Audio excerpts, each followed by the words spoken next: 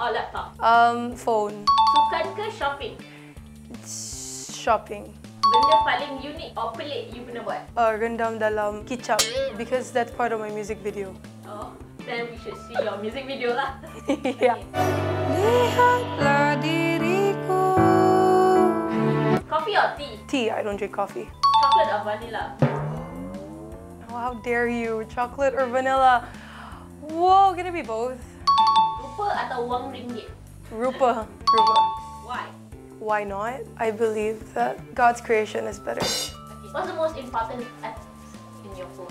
Important app on my phone. I can never live without Instagram. I'm sorry, I have to go to Instagram. Best advice that someone ever gave to you? Best advice that someone gave to me. I think it would be never stop dreaming, because through dreaming, that's when you actually achieve your goals. What's the best advice that you want to give people? I think it'll be the same thing. I think I would tell all of you to keep on dreaming, because that dream is gonna turn out amazing in the end.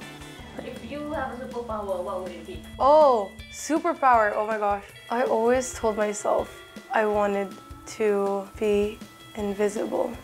What's the last thing you Googled?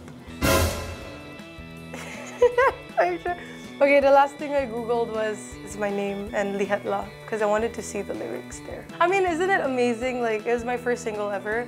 So it's just, I think to me, I'm in awe because I see, you know, people doing lyrics and guitar chords. Just wanted to see that. It's interesting. Apart from just now, have you ever Googled this and find something that's not true? Oh yeah. It'll be about being a gold digger. That's pretty, yeah, it's pretty messed up. We went viral in the Philippines, so people actually think of me as a gold digger just because I'm with him.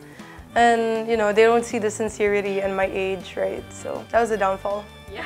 What's the sweetest thing someone ever did for you? Surprised me at the airport with a bouquet of flowers. Who was that? My boyfriend, Michael. Shout out? Yeah. To my loved one, Michael Pacquiao. I love you so much, and yeah, I won't be doing all this if it wasn't for you, because you inspire me a lot. If someone ever made a movie about Yazmin Aziz, what would the title be? Oh my gosh, I think it should be, I don't know, because like I'm trying to figure myself out. I'm an emotional diva, so I think the movie should be Emotional Diva, right? Okay. Who would you like to play as Yazmin Aziz in that movie? I don't know, I would say Selena Gomez. The last question. Okay. Words for your haters. Hello everyone! First of all, I just want to thank you all for hating me, because that's one of my motivation to, you know, kill y'all with kindness.